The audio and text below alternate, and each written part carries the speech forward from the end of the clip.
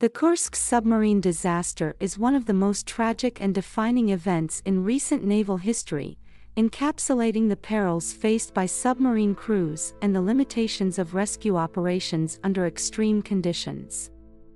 The Kursk, an Oscar II-class nuclear-powered submarine of the Russian Navy, was one of the largest attack submarines ever built, famed for its advanced technology and weaponry.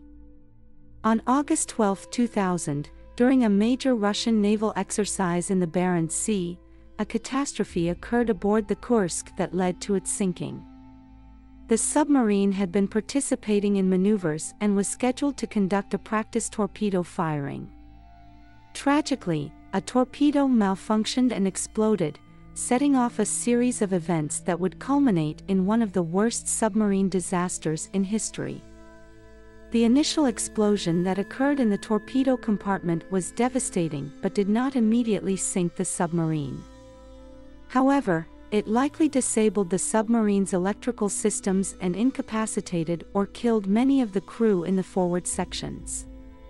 This first explosion was followed by a much larger secondary explosion a few minutes later, which was powerful enough to register on seismographs across northern Europe and was later confirmed to have been the detonation of several warheads aboard the submarine. The Kursk quickly sank to the seabed, approximately 108 meters below the surface. All 118 crew members aboard the submarine were trapped. In the aftermath of the sinking, the Russian Navy did not immediately acknowledge the disaster. Once the situation became known, the Russian government initially rejected offers of help from other countries, including British and Norwegian teams that had advanced rescue equipment. A few days later, as the situation grew more desperate, Russia called for international assistance. However, it was too late. When Norwegian divers were finally able to open a hatch on the submarine, they found it flooded. There were no survivors. It was believed that 23 crew members had survived the initial explosions and gathered in the 9th compartment, the last to flood, but they eventually succumbed to suffocation. The Russian government faced significant criticism both domestically and internationally for its handling of the disaster. The initial reluctance to accept foreign help, the delays in the rescue operation, and the lack of transparency contributed to a national and international outcry. President Vladimir Putin, who was relatively new in office at the time, was criticized for his response and the perceived indifference of the Russian government. The disaster highlighted several issues within the Russian Navy, including inadequate rescue capabilities, poor maintenance, and outdated equipment.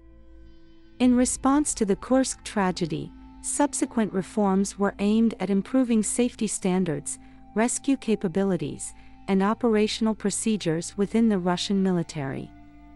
The Kursk was eventually raised from the seabed in 2001 in a complex salvage operation, primarily to recover the bodies of the deceased crewmen and to remove the nuclear reactors and torpedoes safely.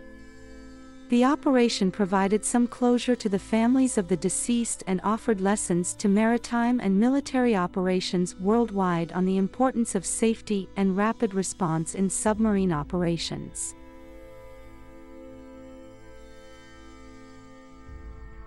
Initial denial of disaster. The Russian Navy and government initially downplayed the severity of the accident, delaying the release of information. This lack of transparency exacerbated the situation and hindered early rescue efforts. Refusal of international help. In the critical early hours following the disaster, Russia refused international assistance. Offers from British and Norwegian teams, which had the capability to potentially rescue any survivors, were initially rejected, a decision that was widely criticized later. Delayed response.